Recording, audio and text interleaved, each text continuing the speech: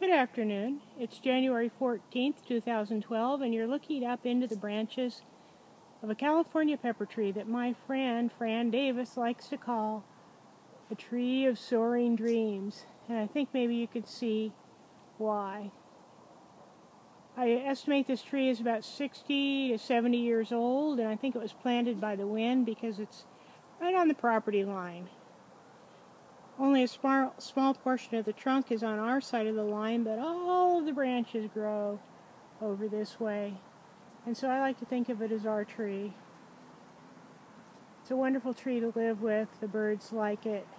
There's often doves roosting in the tree, crows, all kinds of birds sit in this tree and have a good time. I hope you enjoyed seeing the tree.